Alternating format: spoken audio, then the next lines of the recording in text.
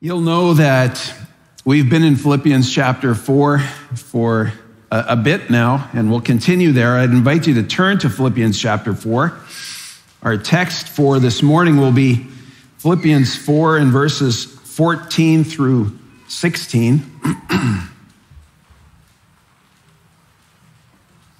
Working through this slowly because Paul has so much instruction to give us in these closing words of his. And so let's start this morning by reading the text, and I'll begin in verse 10 where we were last week. Beginning in verse 10. But I rejoiced in the Lord greatly, now that at last you've revived your concern for me. Indeed, you were concerned before, but you lacked opportunity. Not that I speak from want, for I have learned to be content in whatever circumstances I am. I know how to get along with humble means, and I also know how to live in prosperity. In any and every circumstance, I have learned the secret of being filled and going hungry, both of having abundance and suffering need. I can do all things through him who strengthens me. Nevertheless, you've done well to share with me in my affliction. You yourselves know, Philippians, that at the first preaching of the gospel after I left Macedonia, no church shared with me in the matter of giving and receiving but you alone. For even in Thessalonica, you sent a gift more than once for my needs. Not that I seek the gift itself, but I seek for the profit which increases to your account. But I have received everything in full and have an abundance. I am amply supplied, having received from Epaphroditus what you have sent, a fragrant aroma, an acceptable sacrifice, well-pleasing to God. And my God will supply all your needs according to his riches and glory in Christ Jesus. Now to our God and Father be the glory forever and ever. Amen. What a wonderful portion of Scripture. And last week we saw the contentment of Paul. The contentment of Paul. But this morning we'll shift gears just a little bit to pull out a subtopic that is apparent here. But before I do that, I'd like to offer this. On May 30th of 1792, at the Friar Lane Baptist Chapel in Nottingham, England, William Carey, the shoemaker who had then turned pastor and then eventually missionary to India, preached what has become known as the Deathless Sermon. The simple and courageous sermon contained only two overarching points. First, expect great things from God. And secondly, attempt great things for God. And as one of Carey's descendants would go on to write about these 2 points, he wrote, his pair of biddings formed the right and left shoes for every pilgrim and soldier of the Lord. Just think of that for a moment. When we take a step with our right foot, that we would first think, expect great things from the Lord, from God. And then when we take a step with our left, that we would then think, attempt great things for God. And this is the way we would journey through life. Carey's essay, An Inquiry into the Obligations of Christians to Use Means for the Conversion of the Heathens, led to the founding of the Baptist Missionary Society in October of 1792. And it was just 3 short months later, with a heart burning with a passion for the heathen, and yet realizing the need for financial and logistical, emotional, and spiritual support, William Carey, when asked by a colleague, who will venture to the gold mine of lost souls in India, responded with this. He said, I will go down, but remember that you must hold the ropes. Now, the local church must never entertain a bare minimum requirement to be obedient to the Great Commission. Rather, her mindset always ought to be, what more can be done with what I have been given? What more can be done with what we collectively have been given. And as one pastor wrote, this pastor who has also authored some books, he wrote this: missions is nothing less than an organized revolutionary assault on the unseen forces of the present darkness by a spiritual legion of soldiers who fight for the extension of God's kingdom to dominate the universe. And local churches are the bastions that defend that cause. They forge the weapons, train the soldiers, and populate the ranks with men and women bent on spreading God's fame or dying trying.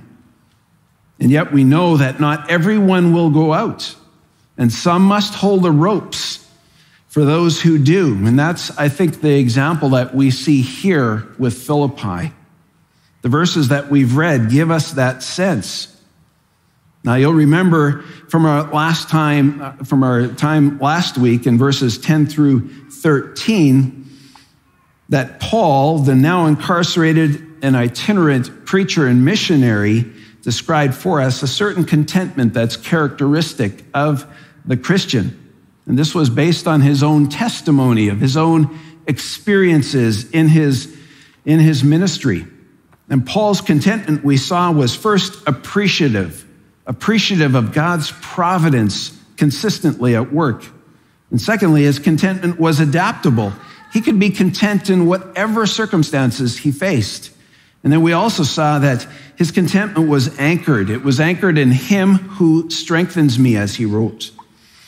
But in verses 14 through 20, those verses that I just continued to read on into, we could form a fourth distinctive characterizing Christian contentment. It's altruistic. It's altruistic, meaning that there's an unselfish regard for the welfare of others. It selflessly desires to benefit or bring advantage to others. And I think this is Paul's example as well, the example of his contentment, which isn't surprising, right? It shouldn't surprise us that we would see that there. Try being content by living for yourself. It just doesn't work. You'll never gain it. But Paul's closing words offer us another focal point here.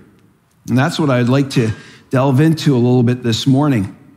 We see with detail the intrinsic nature of the Philippians' giving, because he describes it for us here.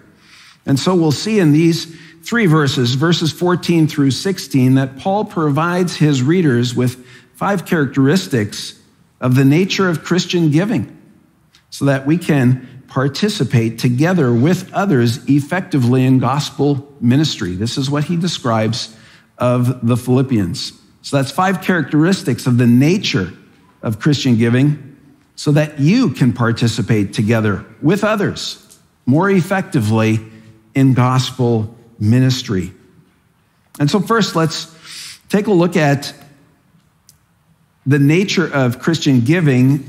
And that first characteristic would be that it's commendable, There will be 5 of them, as I've already said. First, we'll look at the commendable nature of giving, then the caring nature of giving, then the concerted nature of giving, then the complementary nature of giving, and finally, the continually cautious nature of giving. So first of all, in verse 14, the commendable nature of giving. Take a look at the text again. Verse 14. Nevertheless, you have done well to share, Paul writes. And Paul draws for us here another contrast for the Philippians to consider further. Nevertheless could be understood as on the other hand, or even so, or yet. And so Paul doesn't want to leave the wrong impression with the Philippians. Yes, he was contented in every one of his circumstances, even without their gift. Even so, he is emphasizing something very important here for the Philippians, and he's wanting to affirm the Philippian church's personal care and concern for him. And this based on the evidences we will see. And so there's a commendation. You have done well Philippians, you have reached the high level watermark in your conduct, in your consideration for me. You have done so finely. You have done so rightly. You've executed this beautifully. But what exactly have the Philippians performed so nobly, so splendidly? What have they done? Well, Paul says that they have shared. You have done well to share. And this word in the Greek really is familiar to us already. Sug koinoneo is the term that he uses here, and you have heard the term koinos in there, right? Koinos is fellowship or partnership or sharing. And here he uses the term sug koinoneo. Now, koineos means to enter into communion or fellowship with one another by joining oneself to an associate, to make oneself a sharer or a partner in a common interest. And so there's a sympathetic connection that is taking place here that's being described. Now, sug koinoneo is a compound word, and you'll hear that prefix sug on there. And really what he's doing there is he's added a prefix to the front of the word that we know as fellowship. And that prefix, that preposition means together with. Now, if you think of it, if we've already talked about sharing or participation, there is a connection there. And yet he adds this preposition that means together with fellowship or together with partner to really add emphasis. It's a little bit redundant, but it's purposefully done so that he's really emphasizing this partnership. The Philippians' gift is a clear sign of their solidarity with Paul in his gospel ministry. And it displays a mutuality in all that comes with Paul's gospel ministry. You'll remember that early in Paul's letter, he wrote in chapter 1 and verse 5, where Paul was thanking God in view of their koinonia, their participation in the gospel from the first day until now.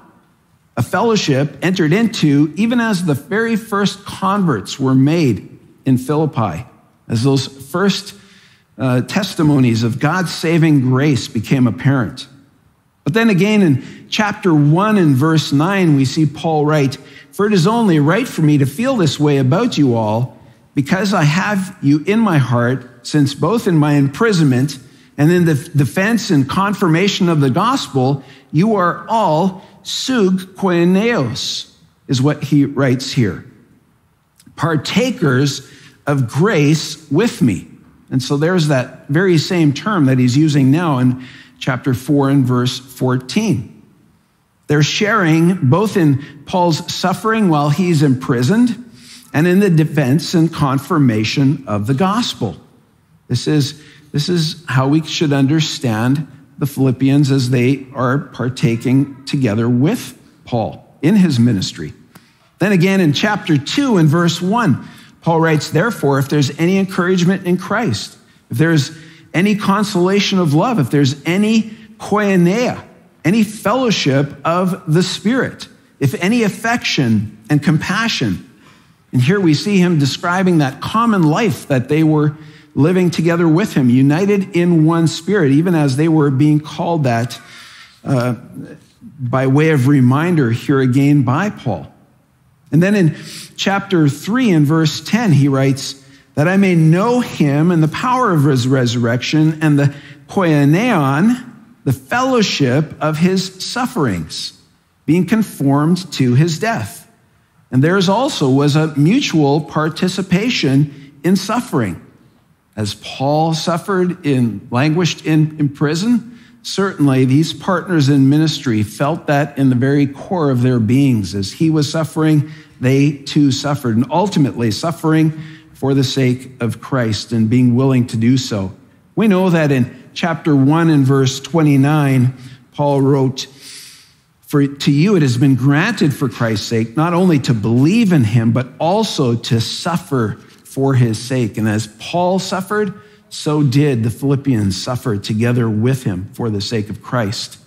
It was a faithful participation in Paul's ministry, which is certainly noble on the part of the Philippians. And Paul is confident. He's confident that these Philippians share fully in the gospel, in his gospel-centered pursuits, and in his interests. And so he writes, "You have done well to share with me." This is the first characteristic of the nature of Christian giving, that it is commendable. But then secondly, he describes this caring nature as well. It's undergirded with care. And so take a look again at verse 14. "Nevertheless, you have done well to share with me in my affliction." Under what circumstances did the Philippians share with Paul?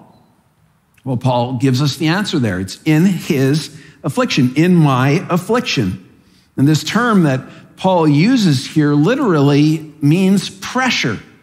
That there's a literal pressure that he was under.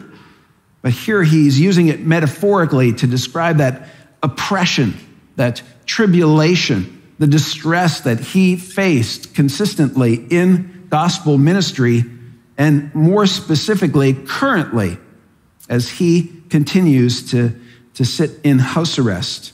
And the Philippians have shown interest in Paul's affliction, both now and even previously. We heard of some of Paul's afflictions last week, right? There were the beatings at the hands of the chief magistrates in Acts chapter 16 that we read about. And then subsequently shackled and placed in jail, enduring unjust treatment, even despite the fact that he himself was a Roman citizen and should have never had gone through that. Then he was run out of Thessalonica by this angry mob of jealous Jews and wicked men. The same mob then follows them to Berea and pushes them ultimately out of Macedonia altogether. He certainly faced turbulent times. In 2 Corinthians 11, and beginning in verse 23, we read of the hardships that Paul faced. He describes labors, imprisonments, beaten, times without number, often in danger of death, 5 times receiving 39 lashes, 3 times beaten with rods, once stoned, 3 times shipwrecked, a night and a day spent in the deep, on frequent journeys and dangers from rivers, dangers from robbers, dangers from his countrymen, dangers from the Gentiles, dangers in the city, dangers in the wilderness, dangers on the sea, dangers among false brethren, in labor and hardship through many sleepless nights, in hunger and thirst, often without food, in cold and exposure. And then there was the daily pressure that he had for the concern that he had for all the churches. And so certainly he faced much affliction over the course of his ministry, but presently he's under house arrest.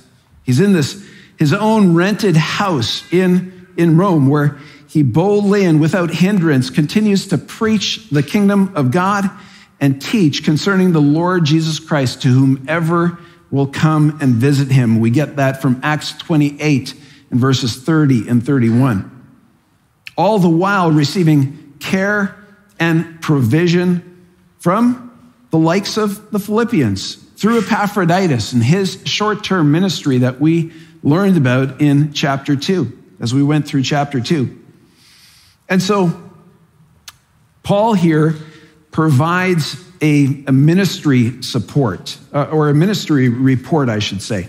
He provides a ministry report in chapter 1 and verses 12 through 14. He describes this Roman imprisonment. He says, "My circumstances have turned out for the greater progress of the gospel." It's always about the gospel for Paul.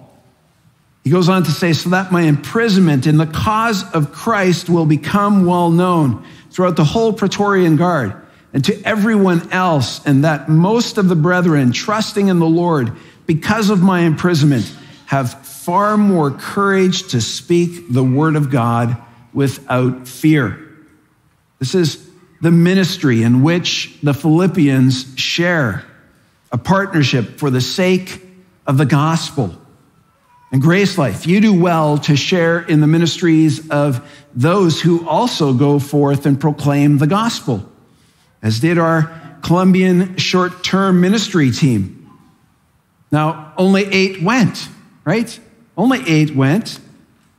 But many of you, so many of you, gave commendably and caringly toward this effort to lend encouragement to the Morales family and to the local church that they're serving in for the sake of the gospel. And you continue to give in that regard. And then there's, if we kind of shift gears here a little bit, and even if we think back to the time when our local body here experienced a season of affliction, we received support from all over the world during our affliction, and even financial support in the event that we would need it in the courts.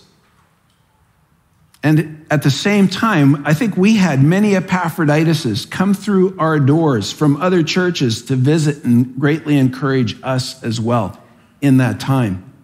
And so we see that there's this economy at work, and Christian giving is commendable. It's caring in the face of affliction, sharing people and financial resources that are suitable to the circumstances that others find themselves in. And all of this in order to hold the rope. And so those are the first 2 points here, the first 2 characteristics of the nature of Christian giving. First, it's commendable. Second, it's caring by nature. Now, thirdly, it's a concerted effort. And we see this in verse 15, in the beginning of verse 15.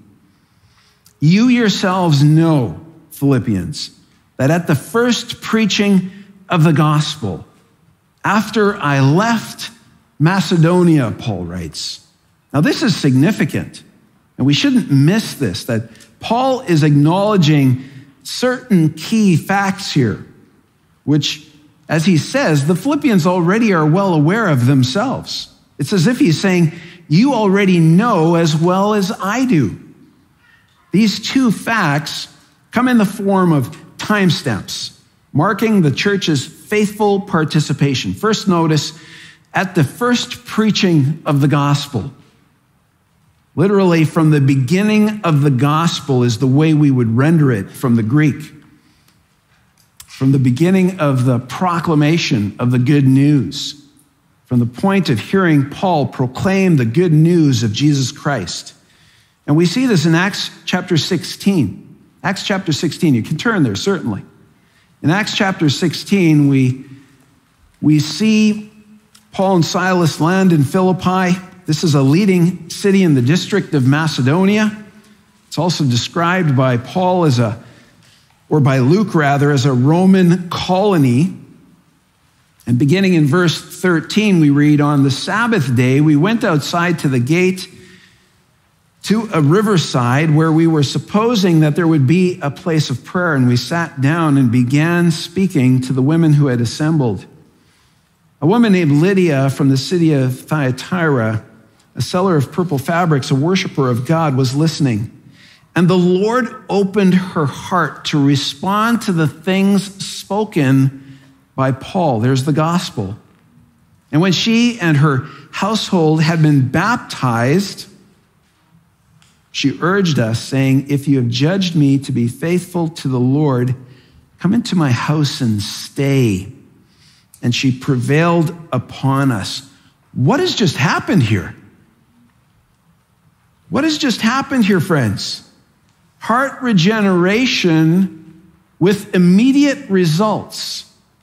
Evidence of gospel transformation. There's an immediate partnership that occurs here. Lydia is sensitive immediately to Paul's needs, and immediately they have a place to stay. And this remained the pattern of the Philippians. How do we know that? Well, turn to 2 Corinthians in chapter 8. Paul describes, in part, the Philippians' participation in his ministry, even as he moves on to Corinth. We see beginning in verse 1, he writes, "Now, brethren, we wish to make known to you the grace of God which has been given in the churches of Macedonia." That includes Philippi. That in a great ordeal of affliction, their abundance of joy and their deep poverty overflowed in the wealth of their liberality. For I testify that according to their ability and beyond their ability, they gave of their own accord, begging us with much urging for the favor of participation in the support of the saints. And this, not as we had expected, but they first gave of themselves to the Lord and to us by the will of God.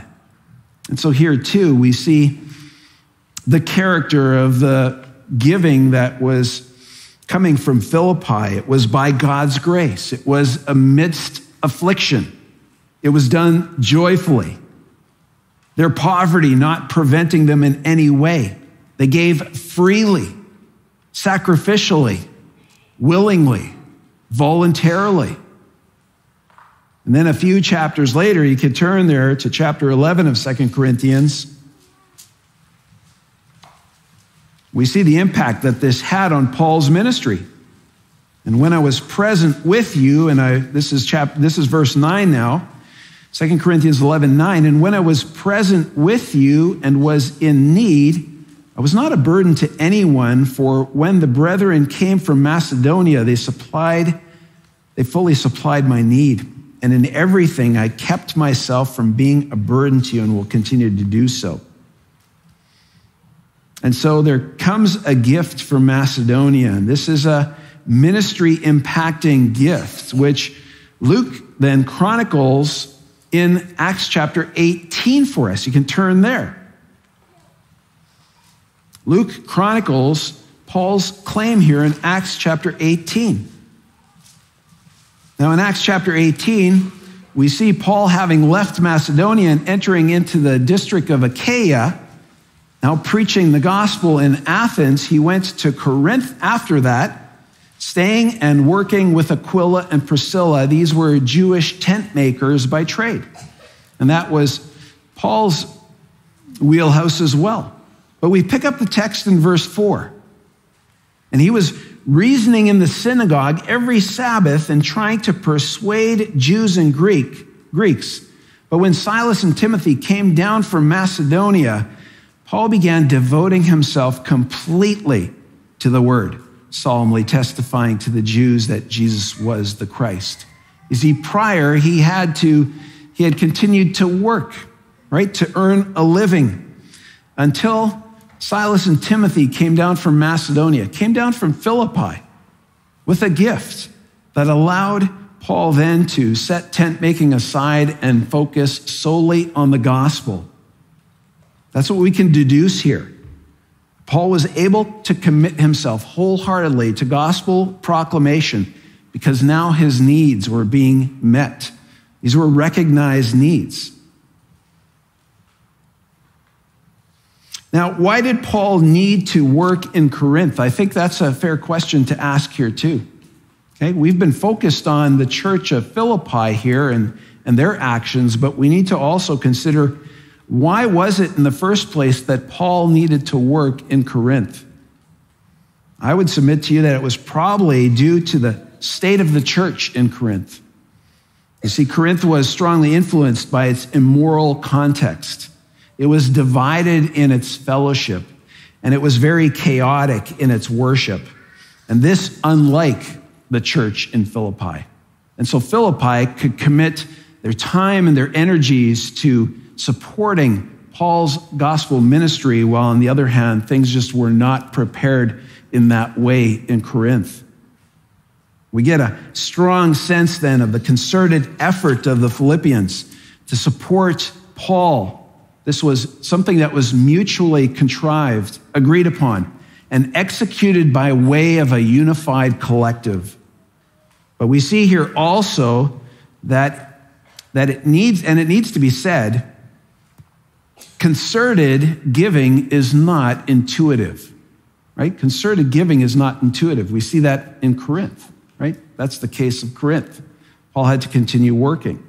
In fact, he goes on to write here, and I'll ask you to turn back to Philippians chapter 4 and verse 15. Now in the middle of verse 15, Paul states, no church shared with me.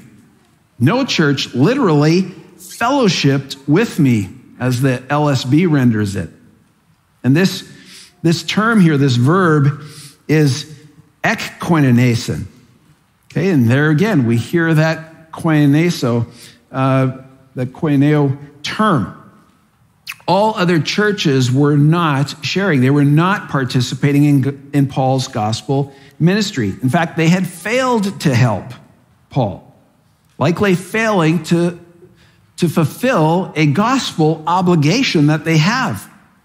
And from this, if one fails to help in gospel ministry, if one fails to carry out a gospel obligation that each one of us has, then it can be easily concluded that there's also a failing of receiving the blessings that are found within that fellowship, within that participation that's taking place. And so really we see then here the unique nature of the Philippians' partnership with Paul. Again, giving is not intuitive necessarily, and so we see a very concerted effort on the part of the Philippians. Now, how can we apply this? How can this be applied to us? Well, maybe by way of a few questions. Are you missing out on the opportunities that are presented to you to participate more directly in the gospel ministry of others? And by giving specifically, by giving of what God has given to you toward those gospel ministries. Do you recognize your gospel obligation, or are you ignoring your gospel obligation? Are you missing out then also on the blessings that could be had otherwise, right? By participating. Certainly the Philippians were rich for their participation. We'll see that in just a moment here. And so giving is a concerted, it's a collaborative effort. Or we could ask this: have you assessed the extent of your sharing in the ministries of GraceLife's missionaries? We could ask that as well. We support some wonderful men in the field who have devoted their lives to proclaim the gospel, to train up pastors in other countries, to faithfully pastor in churches. Are you doing all that you possibly can in order to come alongside them, to lock arms together with them, and to partner with them, to partner with Sean in Manila in the Philippines, with Hovig in Yerevan in Armenia, with Ricardo in Bogota, Colombia, with David in a place that I can't even pronounce, but I know it's in Madagascar, right? These places are outside of the scope of our understanding even, but there's an easy way to come alongside, and that's by giving. And yet, I know at the same time that there are some here that likely entertain thoughts of just meeting the bare minimum requirement to in some way participate in the Great Commission. Whatever that even might be in your mind, I'm not exactly sure. But giving is a concerted team effort. While participating in this, we need to remember to wear those shoes. Remember those shoes, right? Right foot, expect great things from God. Then left foot, attempt great things for God. And this is the way we walk. This is the way we walk. And so that's a concerted effort. Now, fourthly, giving is complementary. Christian giving is complementary. Now, we see this in verse 15. I'd ask you to train your eyes down the text again. You yourselves also know, Philippians, that at the first preaching of the gospel, after I left Macedonia, no church shared with me in the matter of giving and receiving, but you alone. Now, what does Paul mean here by the matter of giving and receiving? This is language that Paul uses here. It describes a business relationship in the ancient world. is really what's being described here. And as one commentator explains, matter refers to an account used in business transactions. This according to Greek literature. And giving and receiving are monetary transactions on two sides of a ledger. Okay? So there's giving on one side and receiving on the other. And yes, technically, we know that this is a financial gift that has been both given and then received. That's what Paul is describing here. But there's also the sense that the giving and receiving extends into the act of service to one another. Also, the ongoing mutual communication while enjoying this close partnership, which really is a very close friendship. We know that the Philippians gave generously to Paul in his gospel ministry. But why did they give? Why did they give? Well, it was in direct response to what they had received, right? It was in direct response really to that heart, that heart change that they experienced, right? We saw it in Lydia.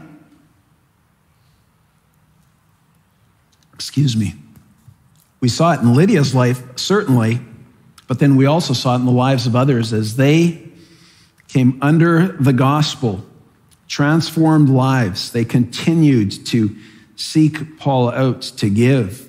They were concerned about him. So this was in direct response to what they had received from Paul. Both the gospel message, and not only the gospel message, but also Paul's very life. You'll remember in chapter 2 and verse 17, he wrote, even if poured out as a drink offering upon the sacrifice and service of their faith. And this is his own life that he is describing here. So they received both, or they were given both the gospel, and Paul gave his life to them. This is then what they also received, right?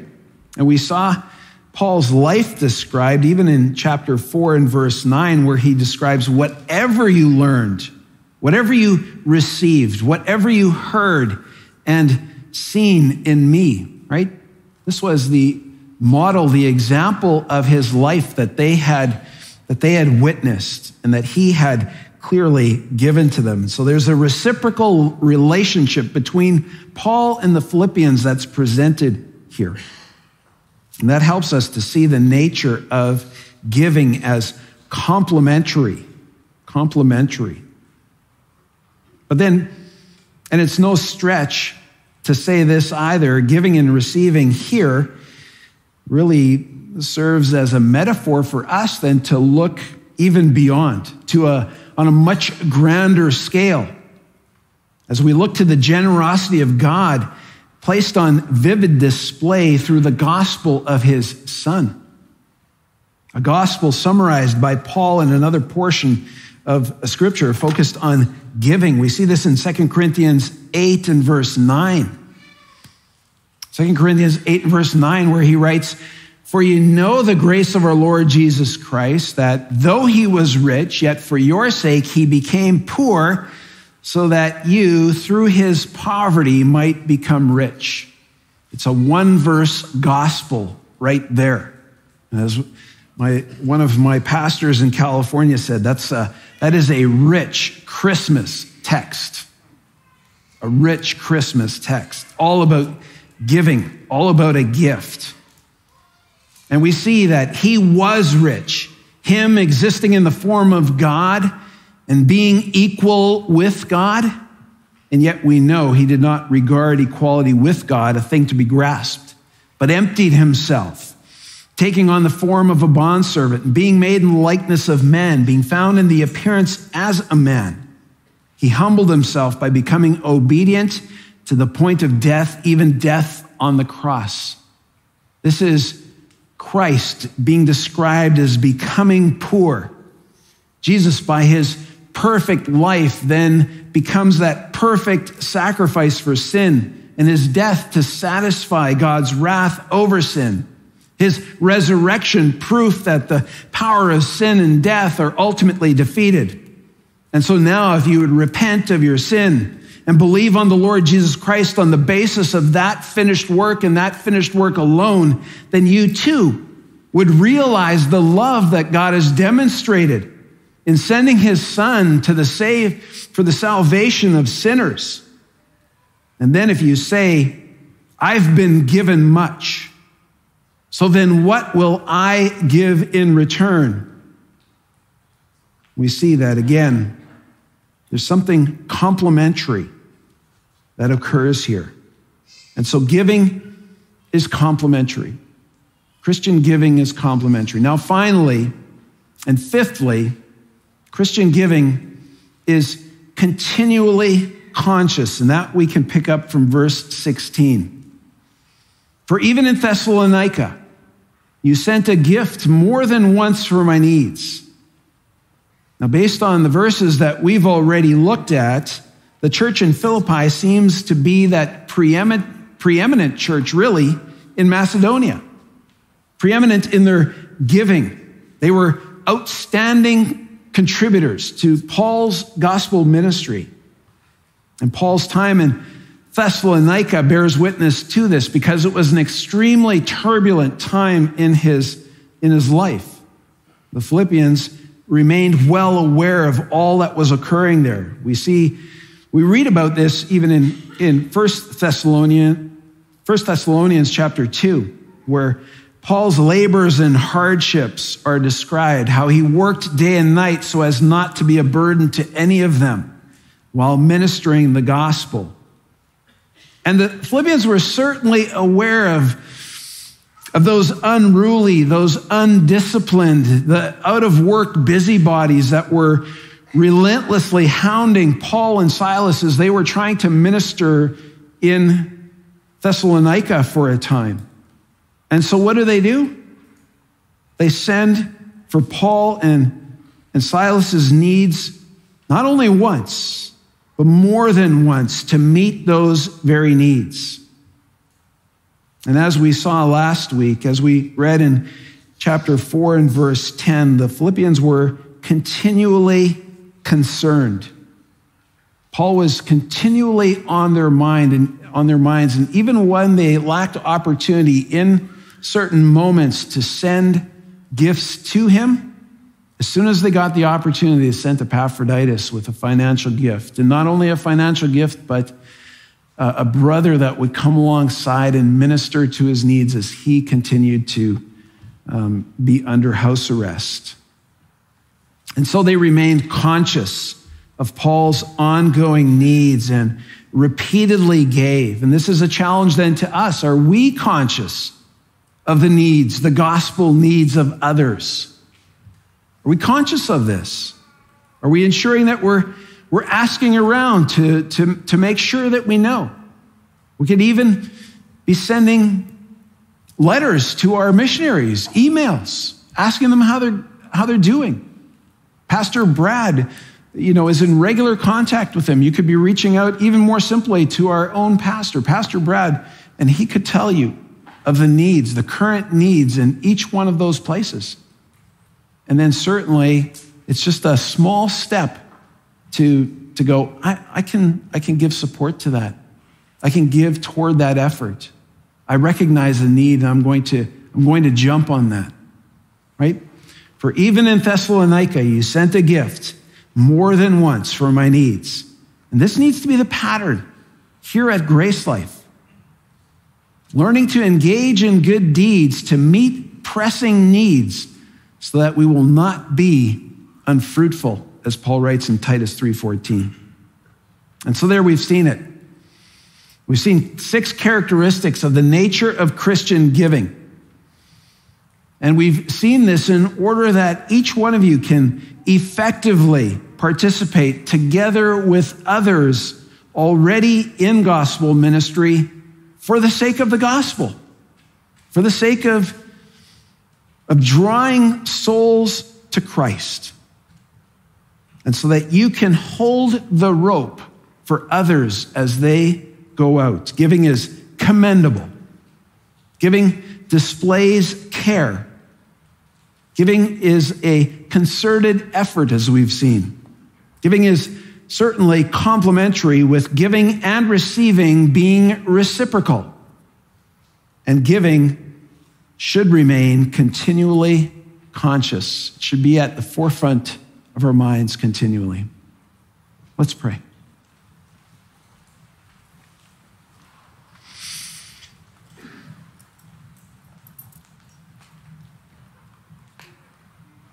Well, Father, we thank you for the instruction here and for the exhortation that we can draw out of your word. How there is a charge that comes alongside the Great Commission, that not only would we be evangelizing, but that we would be supporting others, even financially, as they go out into the world, as they go out into all areas, even to unreached people groups, and that we would be eager, as we've seen with the Philippians, that we would be conscious, that we would be alert and aware of what's going on in our world, specifically with those who we support, those who we send out. And we thank you for this opportunity because we know that within it there is blessing. And so, Father, we pray that you would enable us in areas that need addressing to be more generous, to give more effectively in order to participate more fully with the gospel as it goes forth from the mouths of others. We thank you for this morning and this time. And we pray this in Christ's name. Amen.